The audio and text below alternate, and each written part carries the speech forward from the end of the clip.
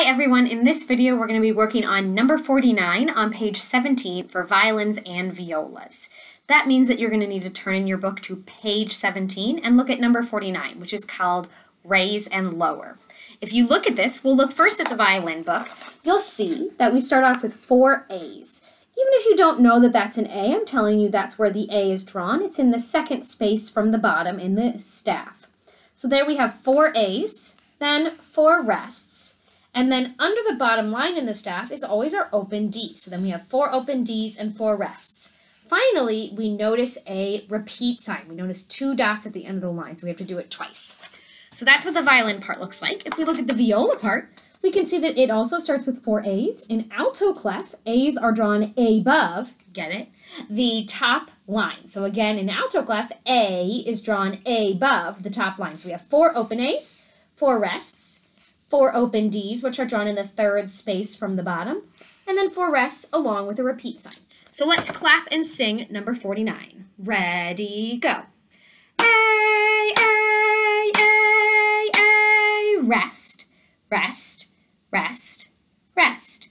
D, D, D, D, rest, rest, rest, repeat. A, A, A, A, rest, rest, rest, rest. D, D, D, D, rest, rest, rest, rest. After that step, we go to pizzicato. I know that this song is an arco song, that means we use our bow, but first we always pizzicato so that we can have the notes under our fingers before we complicate things with the bows. So we start on our open A string and we sing and pizzicato at the same time. Ready, go. A, A, A, A, rest, rest, rest, rest. D, D, D, D, rest, rest, rest, rest. A, A, A, A, rest, rest, rest, rest. D, D, D, D, rest, rest, rest, rest. That time I didn't say repeat right before I repeated the line, but always take the time to notice those 2 dots at the end of the line of 49. We're then going to take the time to find our bow. Make sure you've tightened it so that your pinky fits through the middle of the bow. Don't put it down here and slide it over, it's always going to fit. Don't put it over here and slide it over, it's always going to fit. You want to check that your pinky fits through the middle. Then we're going to take time to make our bow hold with our bent thumb under the stick next to the frog, 2 fingers over the frog, and our pinky on top because it doesn't want to get its feet wet in the water. Then taking the time to set our bow at the frog. That means that my fingers and my hand are very close to the strings, versus if I was here, my fingers and hands, you can see, are very far away from the strings, or they could be even further down here off camera. So we always want to start with our frog near the strings. We then want to find the level for our A string. For violins, you're going to be on your 2nd string. You're also going to need to change to your D string partway through. That's why during the first measure of rest, it says raise your arm, because you're changing from the A string to the D string. And that's our different bow levels, the A string level and the D string level.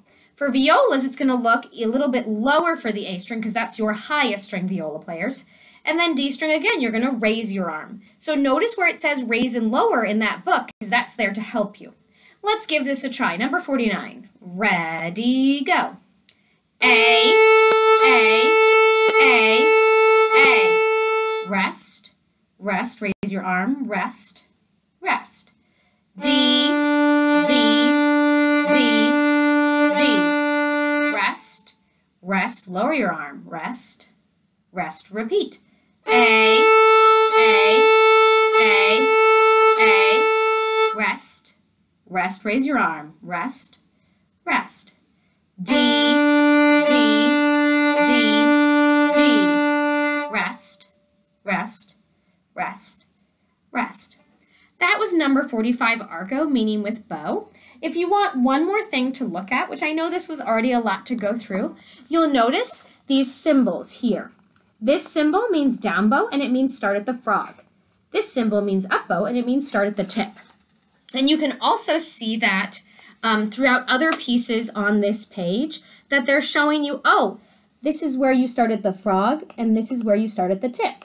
And this is where you start at the frog and where you start at the tip. So they're just giving you some clues of where to start your bow whenever you start playing. Have fun practicing number 49, and I hope it goes well for you. We'll talk more about it in class.